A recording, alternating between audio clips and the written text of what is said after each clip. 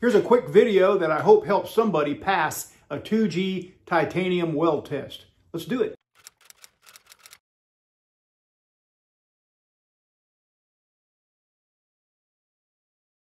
We're using 6Al4V titanium for the test metal today. And the very first thing is get it degreased, get it wiped down with acetone, then file the sheared edge, preferably with a brand new file. When you think you've filed it enough, file it a little bit more. Then use a brand new stainless steel, austenitic stainless steel, fine bristle brush. And then one final wipe down before you put it in the fixture. Then that's it. I did a video recently about the 3 worst things you can do when TIG welding titanium, and one of them is not using a gas lens cup, just using a standard cup. They won't cut it on titanium. Might be obvious to some people, but it's worth noting. Titanium loves argon, so I'm using this oversized flood cup from Furic. He calls it a SIPI BBW. It's made from thermoplastic. I'm going to need about 40 CFH on the cup, and I've got about 15 to 20 on the fixture. I'm setting my machine at 49 amps, but I'm using the foot pedal. Post flow, typically on titanium, I might run it all the way up to the max. But that would be for a part welded outside of a fixture. My fixture's got chill blocks on it. It's going to pull the heat out rapidly. I don't need that much post flow, so I'm going to set it about 10. I'm going to clean the filler wire, and check this out. This is a problem. This filler wire came to me. I ordered it online with rubber bands on it. That is a horrible idea, especially for titanium filler metal. Over time, it just kind of bonds itself to the filler wire. It's hard to get all that gum off of there, so I'm just going to snip it off on the piece that I'm using. I could probably wipe and get it off, but I don't want to waste time. I'd rather waste a few inches of titanium rod. All this cleaning might seem like overkill, but it is what it is when it comes to titanium. If you don't clean it, if you don't take that extra care, especially cleaning that sheared edge, especially wiping it down with acetone before you do anything, and then a final wipe before you put it in the fixture, then don't put any acetone on it. If you don't do these things properly, you wind up with something like this.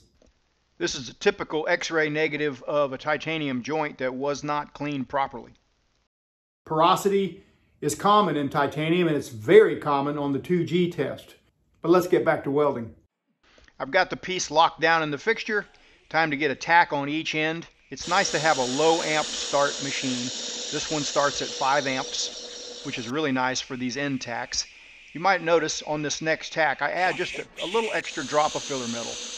I get it joined together, and then I add just a little bit of extra filler metal, and that gives me a little leeway welding to and welding from without melting the end away. You really need to get into the habit of holding your torch still while your post-flow argon times out. For this test, I'm using a 045 commercially pure filler metal. I'd kind of like one size up just for the rigidity, because titanium is so sticky that it's good to have a rigid filler metal. Okay. A 045 kind of tends to flop around a little bit.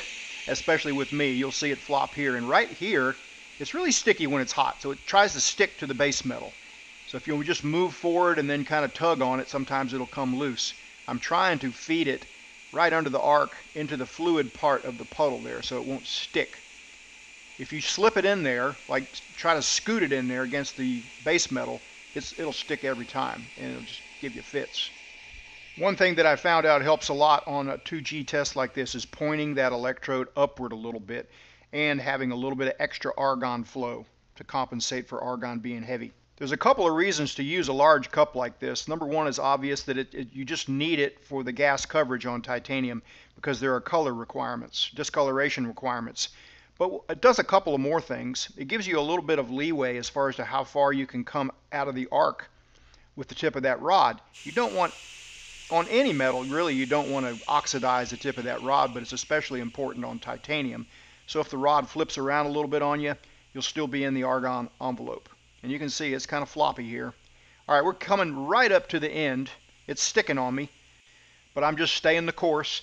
That little extra dab on that tack is giving me a little freedom here to melt into it and not blow the end away as I taper off slowly on the amperage. And again, I'm going to hold my cup still while that post-flow argon continues to run and times out.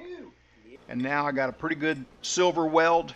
I've got some discoloration right where the chill bars meet but most codes allow for it if it's that far away from the toe of the weld.